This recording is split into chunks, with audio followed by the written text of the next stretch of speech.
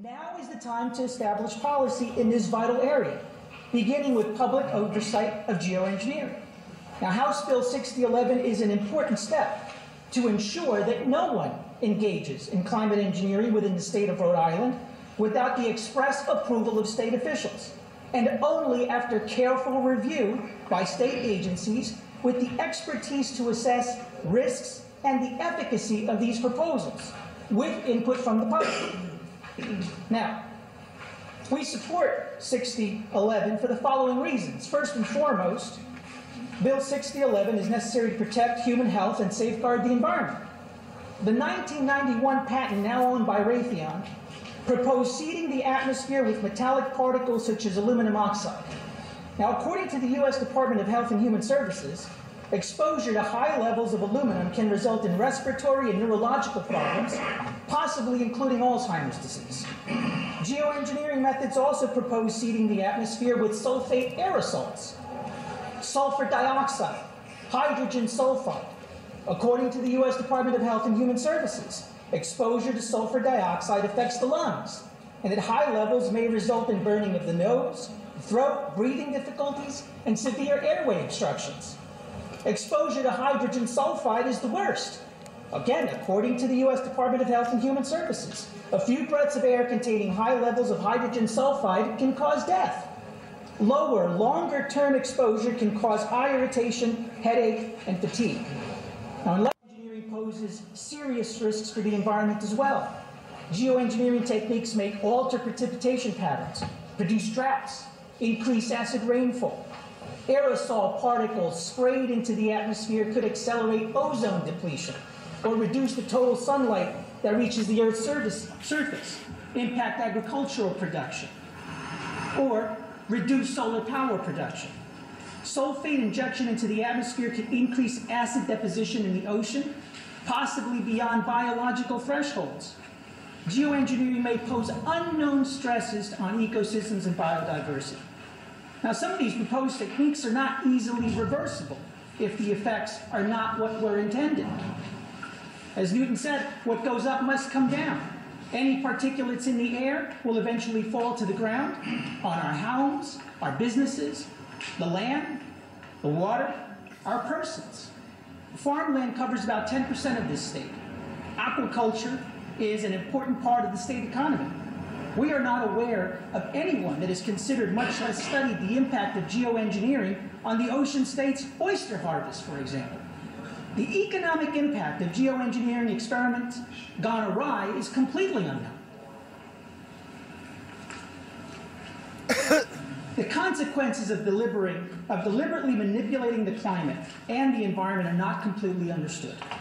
More research and experimentation is underway, and absent legislation or some form of public oversight to monitor and control experimentation, private actors may be free to engage in reckless behavior in the name of science or financial gain. And I'll give you an example.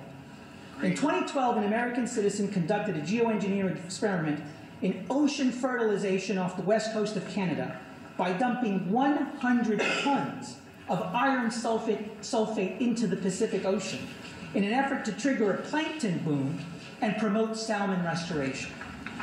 Now, state laws should prohibit this type of activity without authorization, but current laws do not necessarily prevent these activities.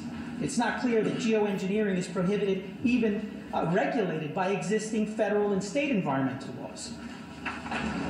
House Bill 611 will guard against careless experimentation and deployment of any such activity and its concomitant risks.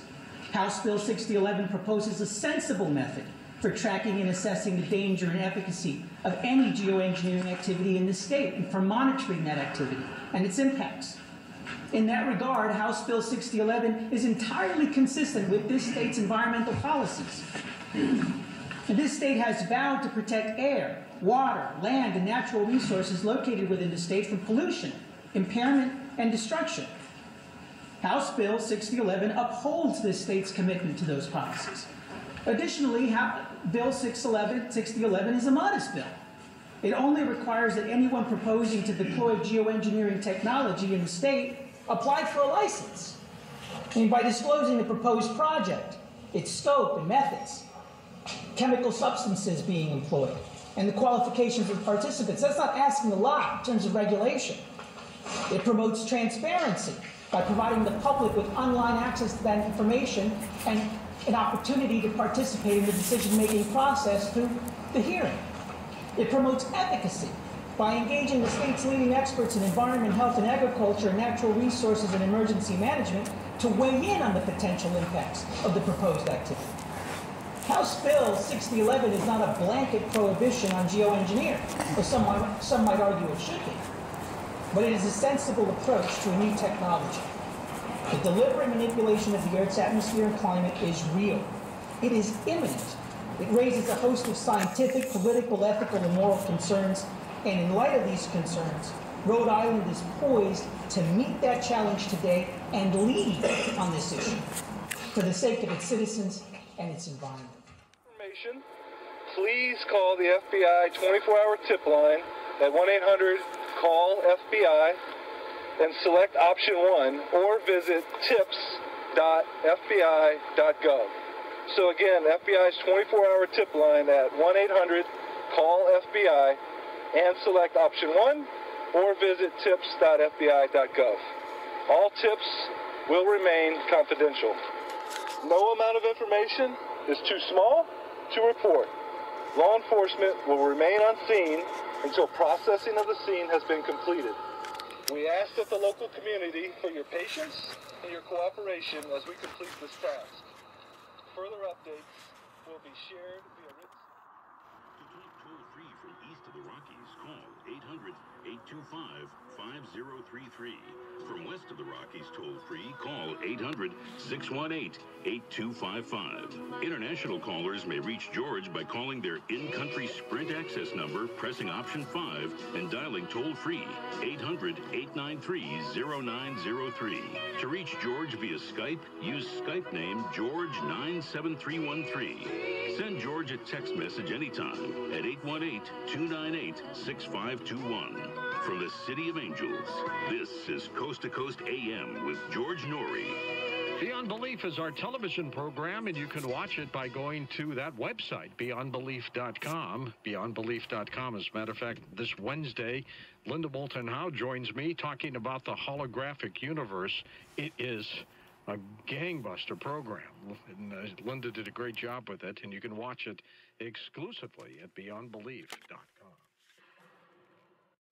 144,000 chemicals that have been released into the environment by human activity. The human race does not seem very concerned about its own survival, because it's not just the criminal corporations that are causing this problem. It's a population that doesn't want to know, and certainly doesn't want to play their part in changing the direction that we are currently heading, a direction that will lead to near-term extinction on our planet. Statistically, it's already unfolding.